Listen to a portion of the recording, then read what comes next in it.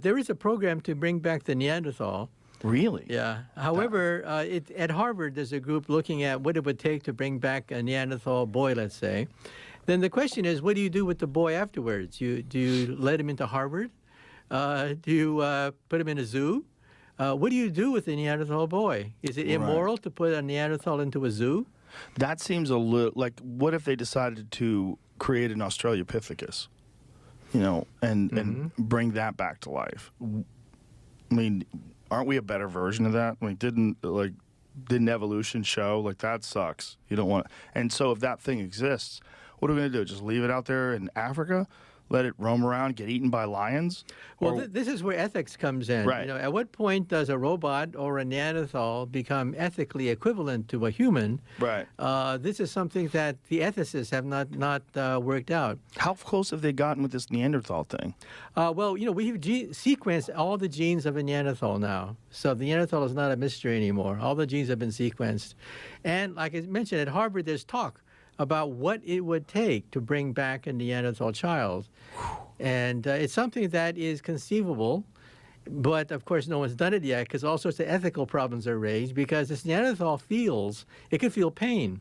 It could eventually learn how to talk to you and express its feelings. And do you want to put it in a cage? Obviously not. Think about that. But what do we know enough about their intellectual capabilities? Could a Neanderthal exist in our society? Well, their brains are bigger than our brains. Right. What they could do with it, we're not sure, of course. Is it possible they were smarter than us? They didn't have tools like we did, right? They had tools, but they more didn't primitive. have the same. Yeah, they didn't have fluted tips of like stone flint spearheads and things along those lines. Yeah, there was no large set of tools that they had at their disposal, but they did definitely have tools. Yeah, and they probably had a language. They were probably capable of language, and they probably communicated with each other, and they mated with us. So. You know, and they grew up too. When they mated with us, the progeny were not killed. Right. The progeny grew up to become members of the tribe.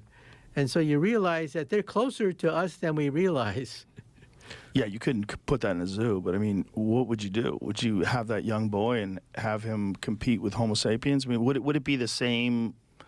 Would it be able to we don't know. There would be a crazy experiment that I think most people would think would be very unethical. Yeah, but there's an ethics involved. Same thing, once we have robots that can feel pain, then there's another ethical issue of, do you want to have robots exposed to pain? What happens if robots then demand rights? Right. Rights to limit the amount of pain that they suffer carrying out tasks for a human being. Because remember, we're going to be asking robots to do all sorts of tasks which are dangerous. That's why we've invented them. And, you know, they may feel pain as a consequence. And then we have to ask ourselves, how far do we want robots to feel pain if they say, I'm hurting, stop it, I feel pain? Are we going to stop it? Do they have rights? What if they become emotionally attached to you? What if you have a robot that calls you every day when you're on vacation?